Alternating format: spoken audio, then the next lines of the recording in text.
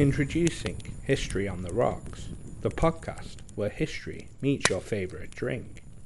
Join Cody and Audrey every Thursday for a journey through time, flavoured with the fascinating tales of history and a splash of your preferred libation.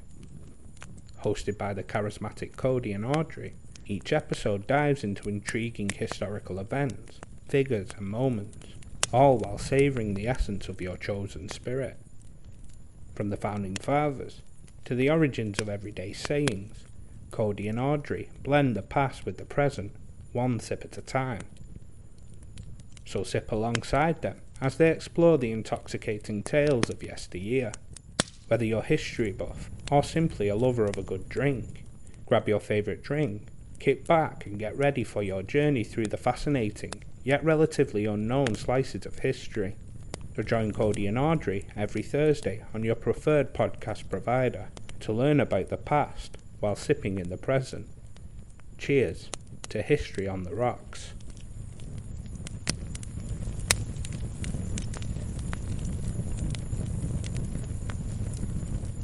Taphephobia is the fear of being buried alive. Although probably not a worry rooted in much truth today, being buried alive used to be a lot more common. In the absence of medical technologies and morgues, ways of determining whether someone had really died ranged from pinching to burning. Even then, sometimes the person had simply entered into a coma or was paralysed. It wasn't until 1846 that French doctor Eugène Bouchut suggested that they used new stethoscope technology to listen for the existence of a heartbeat, and proving death became more certain. Unfortunately for the poor souls of these stories, they weren't so lucky. Being buried alive is a primal fear that grips one's very core, triggering a cascade of panic and terror. Imagine, if you will, the suffocating darkness pressing in around you, the weight of soil bearing down like an insurmountable force.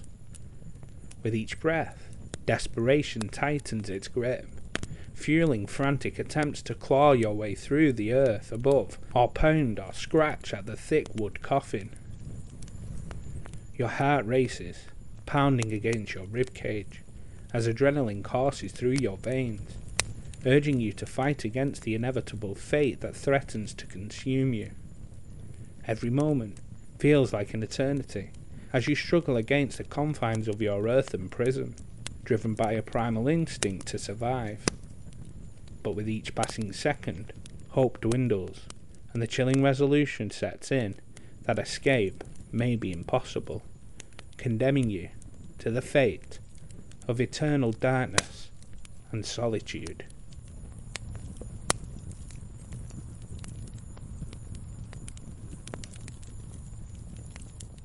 Hi everybody, and welcome back to the Dark History Podcast, where we explore the darkest parts of human history.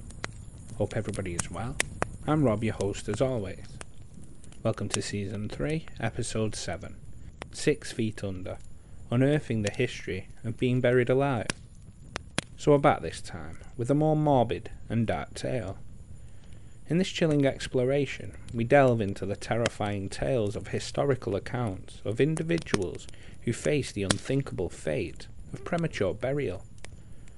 From harrowing accounts of accidental interments to spine-tingling anecdotes of narrow escapes, we uncover the dark and macabre realities of being laid to rest before one's time.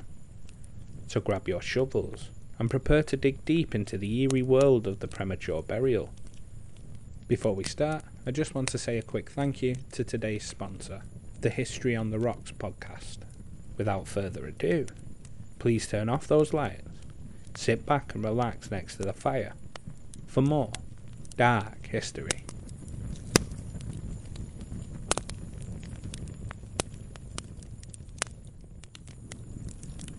To start, let's travel back in time to the bustling streets of London in 1661.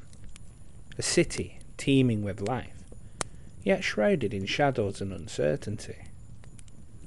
Amidst the clamour of Newgate Market, a butcher by the name of Lawrence Cowthorne unwittingly became the protagonist of a nightmarish tale that would haunt the collective psyche for centuries to come. His harrowing ordeal, chronicled in the pages of a pamphlet ominously titled The Most Lamentable and Deplorable Accident, recounted the fateful events that unfolded on this seemingly ordinary day. Little did Lawrence know that his routine journey would lead him to the brink of a fate far worse than death itself. The horrifying prospect of being buried alive. In 1661, London was a bustling metropolis, characterised by narrow cobblestone streets, timber-frame buildings, and towering church spires piercing the skyline. The cityscape was a tapestry woven with a mixture of grandeur and squalor, with opulent palaces neighbouring squalid tenements. The River Thames flowed through the heart of the city, serving as a vital artery for trade and transportation. London was a hub of commerce, with bustling markets like Newgate Market teeming with activity. The city was also the centre of culture and politics, home to theatres, taverns, and the Royal Court at Whitehall Palace. Despite its vibrancy, London in 1661 was also plagued by poverty, disease, and social unrest, with periodic outbreaks of plague casting a pall over the city. It was a time of contrasts and contradictions, where the allure of prosperity mingled with the spectre of adversity, shaping the fabric of life in the capital of England. In the heart of the bustling Newgate Market, Lawrence Cowthorne toiled as a journeyman butcher, his days consumed by the sights and sounds and smells of the marketplace. He was a solitary figure, and he resided in the humble abode of Mrs. Cook's boarding house, a place devoid of luxury, but providing the basic shelter he required. However, fate took a cruel turn when illness befell Cowthorne, rendering him bedridden and unable to work. Seizing upon the opportunity, his landlord concocted a sinister scheme to hasten Cowthorne's demise. With greed as her guide, Mrs. Cook saw an opportunity to profit from Cowthorne's misfortunes. His unpaid rent loomed large in her mind, and she saw his passing as a convenient means to open up a bed for a paying tenant. Moreover, with no kin to claim his possessions, she stood to inherit whatever meagre belongings he had possessed, but only if he drew his last breath within the confines of her establishment. Thus, Cowthorne's fate was sealed, trapping him in a web of deceit spun by those who he had entrusted with his care. As days turned into a blur of feverish agony, Cowthorne's condition deteriorated, his weakened pulse barely a whisper of life. Ignoring the faint glimmers of hope that flickered within him, Mrs. Cook wasted no time in declaring him deceased, eager to rid herself of the burden he had become. 3 days passed, marked by the eerie silence that enveloped Cowthorne's room, until finally the pronouncement of his death echoed through the halls of the boarding house. With solemn efficiency, his lifeless form was entrusted to the undertaker's care, destined for a final resting place beneath the earth's cold embrace. But as the final clods of earth descended upon Cowthorne's makeshift tomb, a gut-wrenching sound shattered the silence. A desperate cry for salvation emanated from the depths below. Horror seized the hearts of those present, as realization dawned that Cowthorne was not yet lost to the realm of the departed. Frantic efforts ensued as the undertakers hastily dug through the freshly turned soil, their shovels slicing through the earth in a race against time. Yet their efforts were in vain, for when they finally breached the confines of Cowthorne's coffin, they were met with a sight that would haunt them for years to come. Within the confines of the wooden prison, Cawthorne's once serene countenance was twisted into a mask of terror and despair. His fingers, worn raw from desperate clawing, bore testament to the frantic struggle for freedom that had consumed him. The remnants of his burial shroud lay in tatters around him, torn asunder in a desperate bid for escape. His head was bloody and battered from his repeated headbutts to the coffin lid.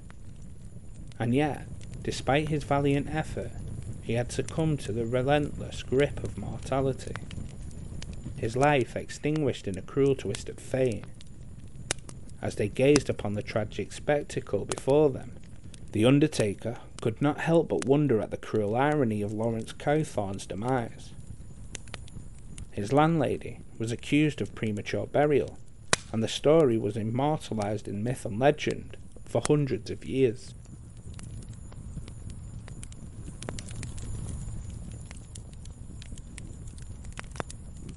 In a quaint village of 17th century England, nestled amidst the rolling hills and tranquil pastures, resided Mrs. Blunden, a woman of ample proportions with a penchant for the finer things in life.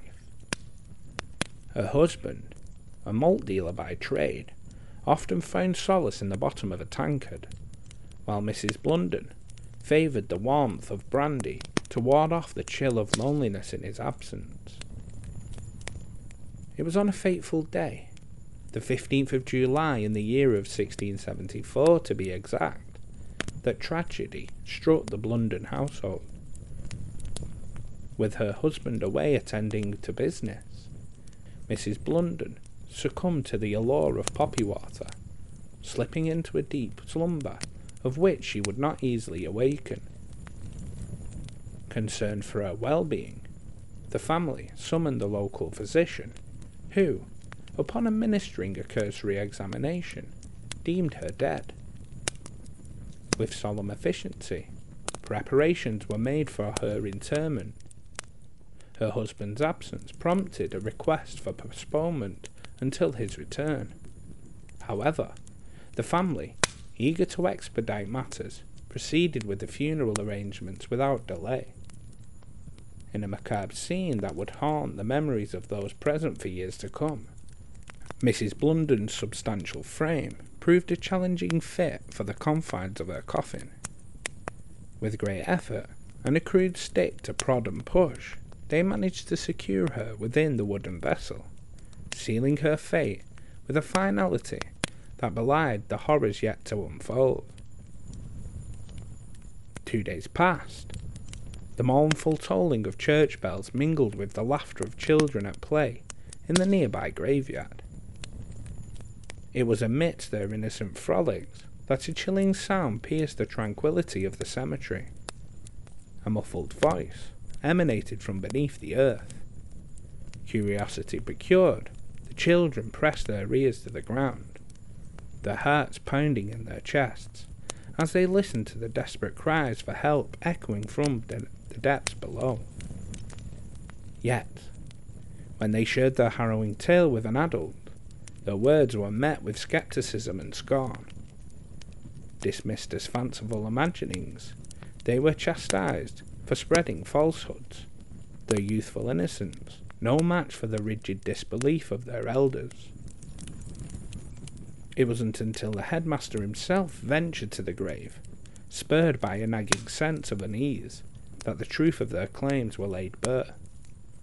With trembling hands and bated breath, the headmaster listened intently, his heart pounding in his chest as he heard the unmistakable pleas of salvation rising from the bowels of the earth. Determined to uncover the source of the unearthly cries, he rallied the villagers to his cause. Their collective efforts culminated in a grim discovery that would shake the very foundations of their small community. As the coffin lid was pried open once more, a sense of horror greeted their eyes. Mrs. Blunden, her once placid countenance contorted into agony.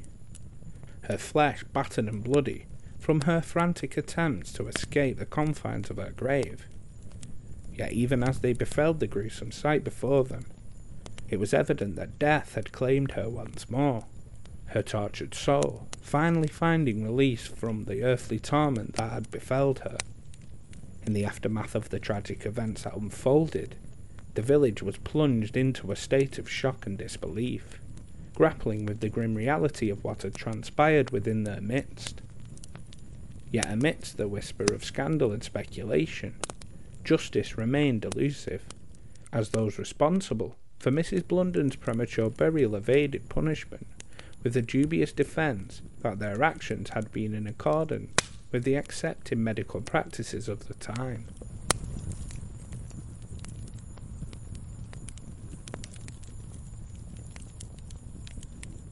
Hidden among the labyrinthine streets of Lugerne lies the solemn sanctuary of Shankill Graveyard, a timeless testament to the passage of centuries and the stories etched upon weathered tombstones.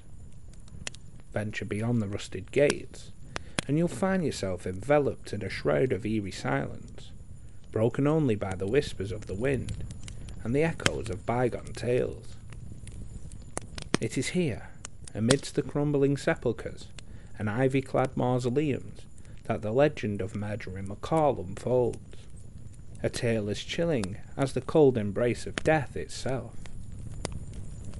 In the year 1695, amidst the throes of a fever, Marjorie succumbed to the icy grip of death, her life extinguished before its time. Believing her to be on the realm of the living, her grieving family gathered to bid her farewell, holding a wake in accordance with tradition before laying her to rest in the hallowed earth of the Shankill Graveyard. Little did they know, their final farewell would be the beginning of a harrowing ordeal that would defy all reason and logic. As the moon cast its ghostly glow upon the desolate graveyard, nefarious figures lurked in the shadows, drawn by the promise of ill-gotten gains. Grave robbers, their hearts blackened by greed, descended upon Marjorie's final resting place, their intentions dark and their hands stained with the sin of desecration. With callous disregard for the sanctity of the dead, they pried open her coffin, intent on plundering whatever treasures lay within.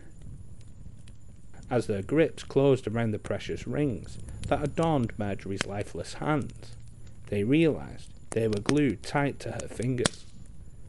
With one swift swipe of their shovel, they severed poor Marjorie's fingers from her hand.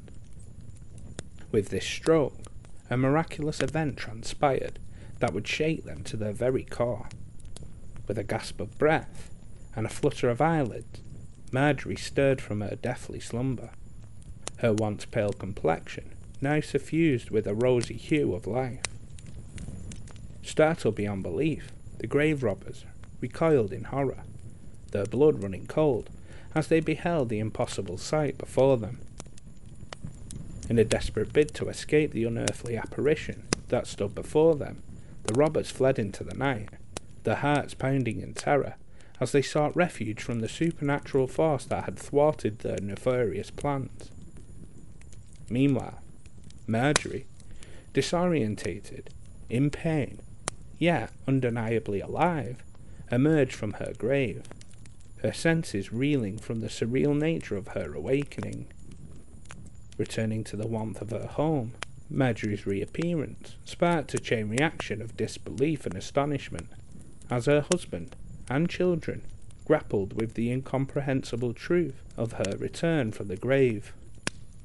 Mr. MacCall, upon hearing the unmistakable sound of his wife knocking at the door, was overcome with shock and disbelief, his very sanity teetering on the brink as he beheld the impossible sight before him.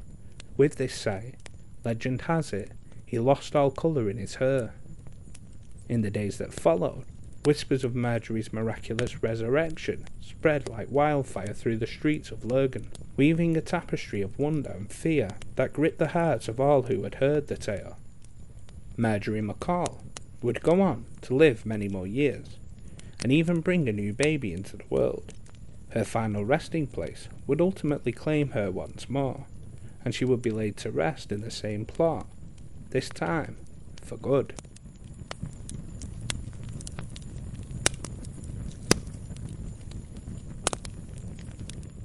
As you can see, being buried alive was quite a common thing, and people were terrified of it happening so much that safety coffins were invented. A safety coffin, or a security coffin, is a coffin fitted with a mechanism to prevent premature burial, or allow the occupant to signal that they have been buried alive. A large number of designs for safety coffins were patented during the 18th and 19th centuries, and variations on the idea are still available today. Most consisted of some type of device for communication to the outside world, such as a cord attached to a bell that the interred person could ring should they revive after burial. Robert Robinson died in Manchester in 1791. A movable glass pane was inserted into his coffin, and the mausoleum had a door for purposes of inspection by a watchman, who was to see if he breathed on the glass. He instructed his relatives to visit the grave periodically to check that he was still dead. The first recorded safety coffin was constructed on the orders of Duke Ferdinand of Brunswick before his death in 1792.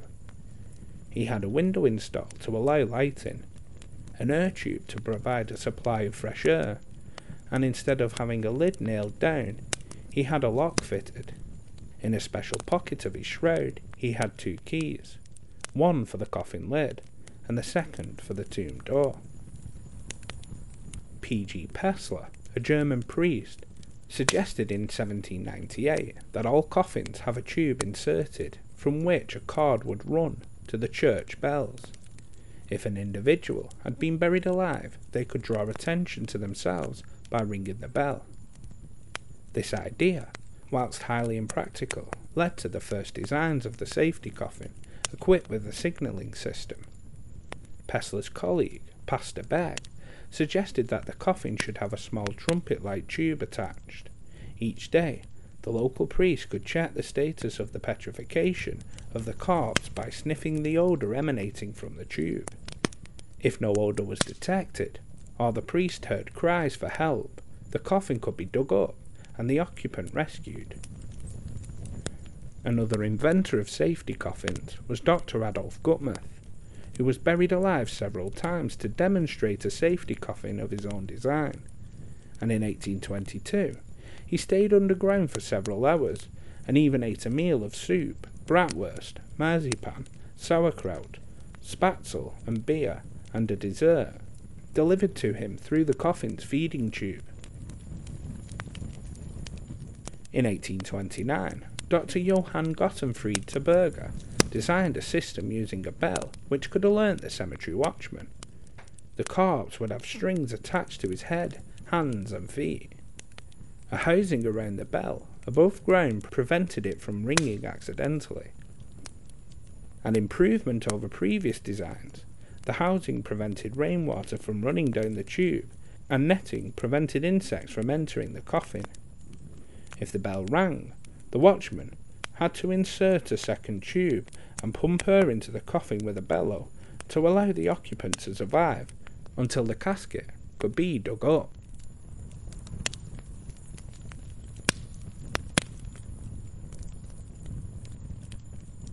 Thank you for taking the time out of your day to listen to this dark episode. You'll be glad to know that this has become less and less common in modern times. I'm not saying it's completely eradicated. You just need to ask Octavia Smith Hatcher, who in 1891 was buried alive after she fell into depression after her son died, fell ill, and then into a coma, and ultimately died. But of course she wasn't dead, as a mysterious illness swept through the town where she lived. People would fall ill, enter into a coma, and then awaken fine and dandy. When her husband saw this, he feared that she was still alive, and had her disentombed. Unfortunately, Octavia had died again in the meantime. Even more recent than Octavia's story was the story of Stephen Small. Small's nefarious tale begins in 1987. Stephen was an Illinois native and an heir to a publishing and media throne.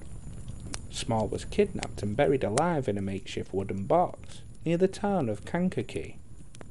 His assailants, a 30-year-old man named Danny Edwards and his 26-year-old girlfriend Nancy Risch, crafted a plan to abduct him and keep him immobile underground while asking for $1 million ransom from his surviving family members. His kidnappers were able to provide the 39-year-old with minimal air, water, and light inside a homemade coffin via tubes, but he was left buried 1 metre or 3 feet under a sandy area. He ended up suffocating after his breathing tube failed. Police were only able to locate Mr. Small by locating his maroon Mercedes near the burial site.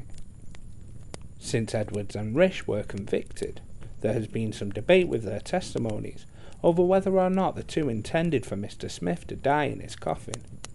Either way, it was a horrific crime with tragic consequences, and Edwards and Risch will most likely remain behind bars for another 27 years. Anyway, if you could please drop a review on the show, it really does help the podcast out. The more reviews, the more the algorithm pushes the show out there. If you think friends and family may be interested in the podcast, then share it with them. Links to all socials are below. I know adverts can sometimes be a pain, but if you would like ad-free episodes, a link to the show's Patreon is also below. Not only do you get ad-free content, here is where you can find my other podcast, This Week in History. This is a dive into the week's grisly, gruesome, or just random events throughout history. The Patreon is for people who want to support the channel, but don't feel like you have to. As always, if you've been listening for a while and not subscribed, please do that. In that way you never miss an episode. So with all that out the way, thank you again for listening. Join us next time for our next episode as we delve into another event and more dark history.